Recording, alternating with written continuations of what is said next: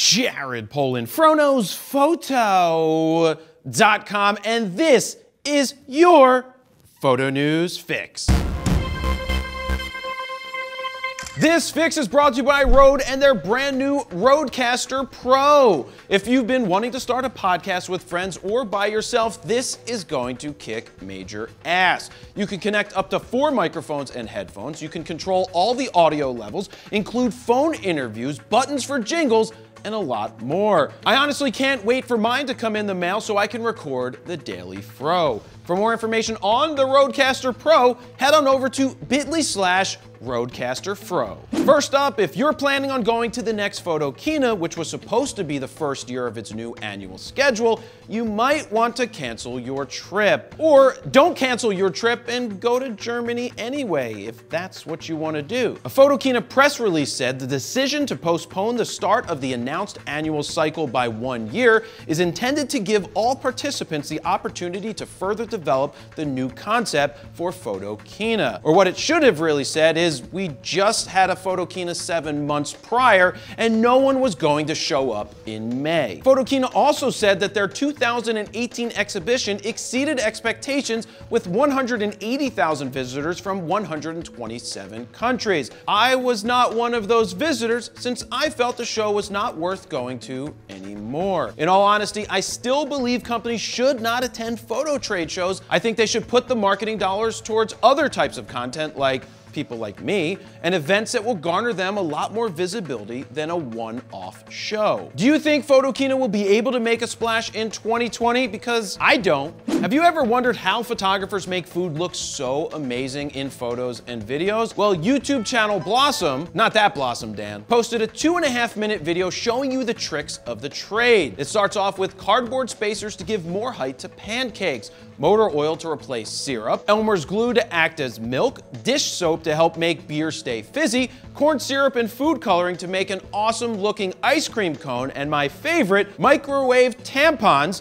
that I hope are not used to create steam. That's funny, Dan, because, well, never mind, I'm gonna let that one go. I don't get it. So basically, like everything else we see online, from Instagram to YouTube to food photography, it's all bullshit. The moral of the story is, if something looks too good to be true, it's probably fake. I hate how fake Hollywood is. Are you one of the 12 people who still use Tumblr? No. Seriously, who still uses Tumblr anyway? I've never actually used it in the first place. Well, that's not actually true. I did stumble upon a few Tumblrs in the past that may have included artistic photos of women, and by artistic, I mean, well, nude. What else would I mean? I still don't get it. Well, the days of nudity on Tumblr are limited. Tumblr CEO Jeff D'Onofrio wrote, "Posts that contain adult content will no longer be allowed on Tumblr, and we've updated our community guidelines to reflect this policy change." I can hear the bronies crying now. Here's what I have to say to them. Wah! You'll need to get your porn fixed somewhere else. Wah! It's really not that hard to find porn on the internet, people. Here's what Tumblr considers to be adult content. Adult content primarily includes photos, videos, or GIFs, some like to call them GIFs. Where there's GIF, there's love. That show real-life human genitals or females presenting nipples, and any content including photos, videos, GIFs, and illustrations that depict sex acts. So that means this photo is okay because they are man nipples.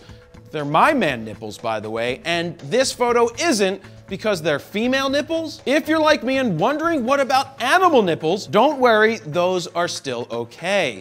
Starting December 17th, automated tools will be used to identify and block adult content from being uploaded. If you already have adult content on your Tumblr, that content will be switched to private and only you will be able to view it. Are you upset about this new change? No. If so, get a life. It's not that hard to find porn on the internet.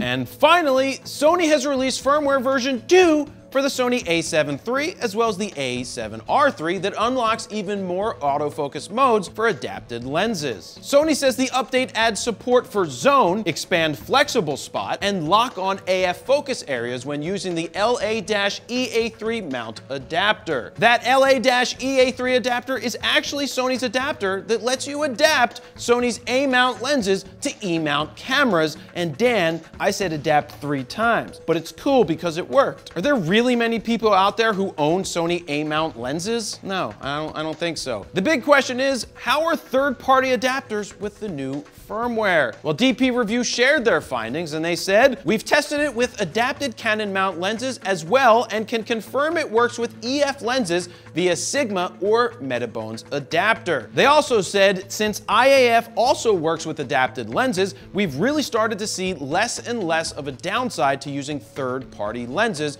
on Sony cameras. Now that's a big win for Sony, as one of the main issues with third-party adapters is the loss of important focus functionality. This is a big deal in my mind for people with a lot of Canon glass who have been looking to use it on Sony bodies. Is this update something that might cause you to take a closer look at using third-party adapters on Sony cameras? Let me know down below. And there you have it. That's your photo news fix this time around. To check out the last fix, go ahead and click on the screen right here. Don't forget to like, comment, share, subscribe, hit that bell button, and I'll see you on the next video. Jared Polin, FroKnowsPhoto.com. See ya.